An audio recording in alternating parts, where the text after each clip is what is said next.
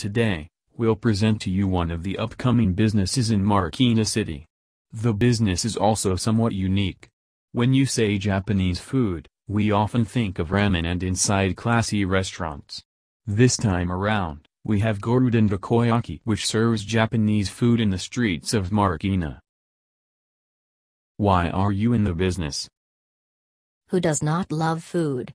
I think all Filipinos do, but our palates prefer Japanese food for many obvious reasons: simplicity, freshness, flavor, and nutritional value. How did you decide to put up this kind of business? We initially wanted to acquire franchise, but with its limitations, we decided to make our own brand to have flexibility in offerings. Does your business have a mission, or do you have core values in your business? Goruden Takoyaki's mission is to be the preferred Japanese street food choice. We can do this by offering quality food and service following what we call the 4 M's of Goruden. 1. Milanese. 2. Mabalas. 3. Masarap. 4. Mora. What is your management style? At the stage we are in, we micromanage the business. We have long-term goals to achieve, and micromanaging will help us complete our quality manual. Where do you see the business next year? In the next 5 years? The next 10 years? Opening a second branch is definitely down the road next year. Next is to cover the strategic commercial areas in Marikina, and with God's guidance, branch out in the nearby cities in the next 5 years. Exposure in malls and creating a headquarters is our long-term goal, and we are hoping to meet this in the next 10 years. What is the selling point of your business?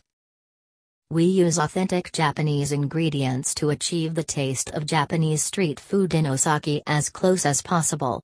We source fresh ingredients and do not freeze nor use preservatives and message. Who are your customers? At first, we were only targeting customers who like takoyaki. Surprisingly, kids as young as 3 years old drag their parents every day to buy, and those who are not really familiar of the existence of takoyaki are fans of it now.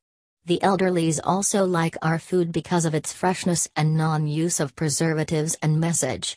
Reading their individual ratings on Facebook melts our hearts and makes us love what we do more. What are the biggest issues in running this kind of business? The biggest issue we face is the weather. It does not only affect the footprint along Pilar but also the supply of octopus.